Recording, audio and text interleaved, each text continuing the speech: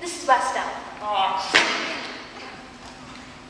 Say, I see you're the piano teacher in town.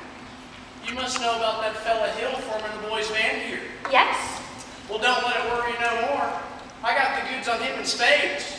Swindling, too big rigger. That's why I got to see Shin. I'm just passing through, though. Number 8 only makes a 15-minute water stop. Woo-wee! Wish it were 20. Would sure like to concentrate 5 minutes on you, girly girl.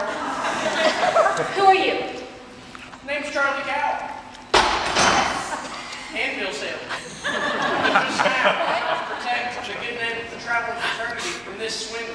Mr. Cowell, you're making a big mistake. Mistake my old lady's corset coat. That man's been the raspberry seed in my wisdom tooth just long enough. You already spoiled Illinois for me. He's not going to spoil a lot of it. Say, what kind of music teacher are you? You didn't see through him. He's no more professor. Well, I know all about that. Band leaders aren't always called professor. It's a harmless deception. He's really a fine director, and his class... Wait a minute. Fine director? Have you heard any note of music from any band? Well, no, but... But nothing, girly girl. He never formed a band in his life, and he never will. Well, if you'll just listen to me for a minute. I'd like to. I'd like to do more than that. If I had the time.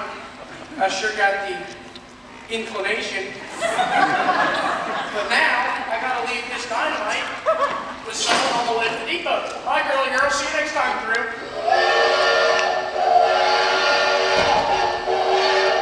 You'll never make that train to the depot. You'll have to catch it at the crossing. No, sir. I have to leave word. And I can see you ain't the one to leave it with.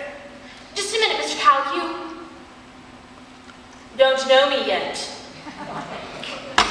Is that an invitation? Well, no, I meant I don't know you, and... Yes. I'd need more time anyway. I mean, as well as I'd like to. No trouble there, girly girl. I've never met a man who sells anvils before.